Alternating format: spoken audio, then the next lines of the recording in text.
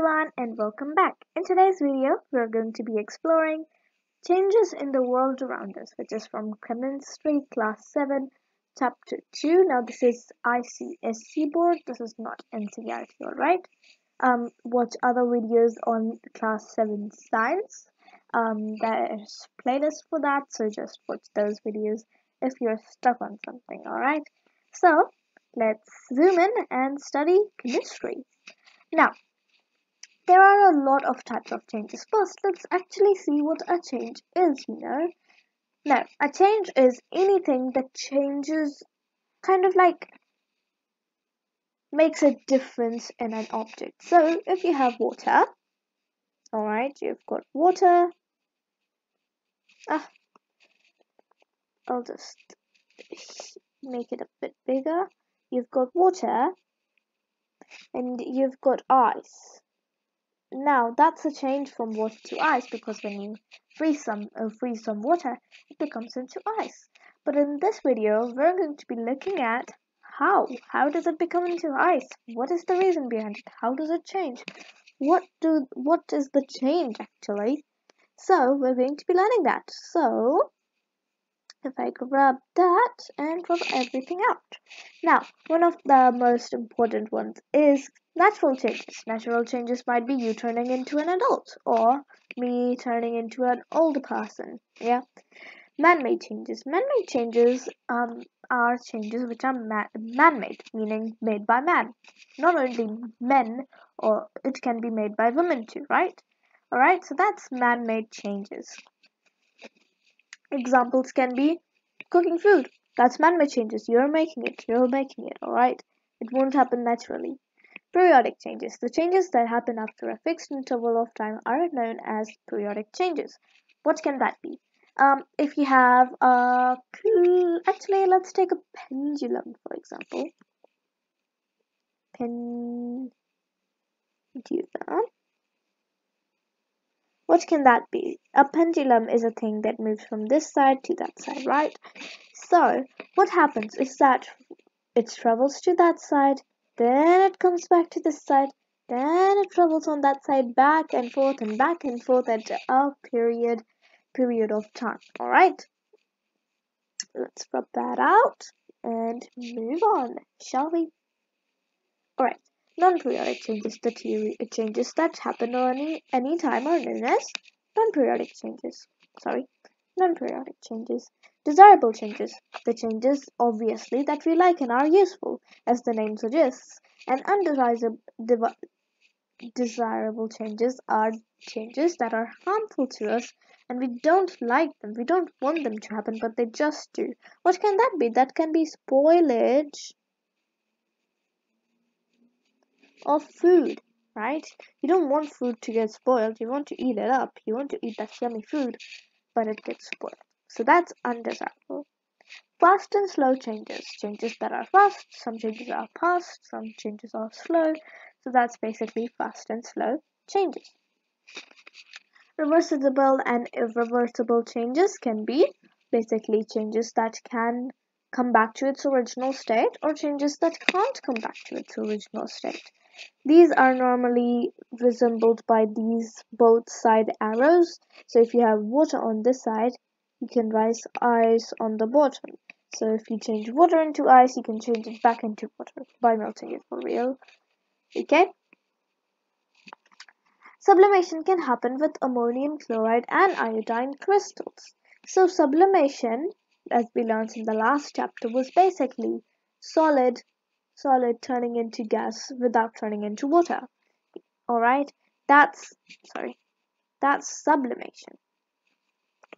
That's sublimation. So sublimation can happen with ammonium chloride and iodine crystals. Just random elements, but they do sublimation obviously. Physical changes. Physical changes are changes when the substance undergoing the process is not destroyed.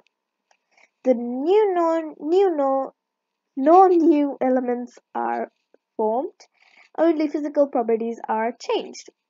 Now, chemical change can be substance are formed, new substances are formed.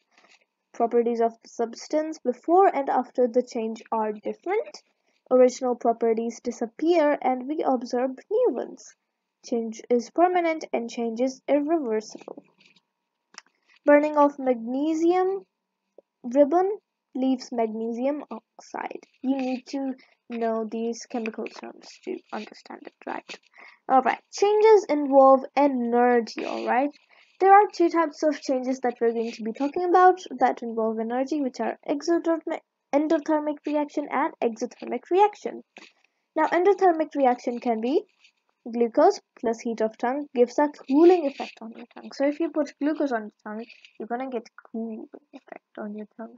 Now this change is in which heat is absorbed.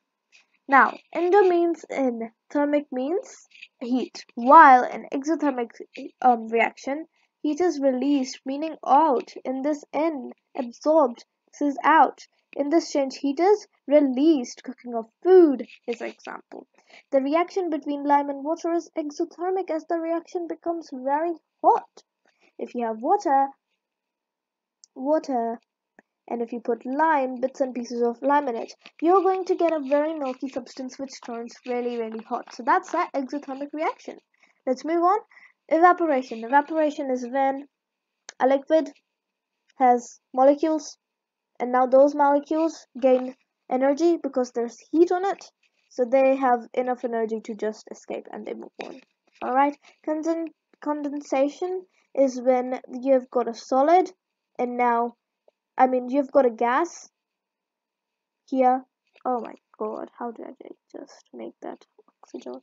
You've got gas, it loses its heat and becomes water. Alright, that's condensation. You can see that on a cold glass of water, right? That can happen. No. Don't know what's wrong. Oop. Right. Let's rub that out. Now, concentration is when you dissolve something. Okay, let's go on dissolution first. A substance thoroughly in another substance. When a substance mixes thoroughly in another substance, that can be dissolving. When you have a glass of water and you put salt in it, it gets dissolved. So that's thoroughly mixed with water. Concentration is when you dissolve a lot of water, like lots of salt into water, and then it can't really absorb more. So that's very concentrated. But when you have only put a pinch of salt in water and that's dissolved, that's not very concentrated. So this one, because it has very less salt in it, we will call that very not so concentrated or diluted. But if you have lots of salt dissolved in it, you will call it quite concentrated. Alright. Melting is the same as fusion. Alright, just another name. And rusting. Rusting, if you have a metal and there's air and water around it, it will get these red brownish things on top of it, which is basically eating away of metals. And you can remove that because it's slightly stuck to it, but it's literally like the metal, you're cutting off the metal basically. So, with that, we have finished this very energetic chapter and hope you understood everything, hope you learned something new, and I'll see you in the next video. So then, take care and bye-bye.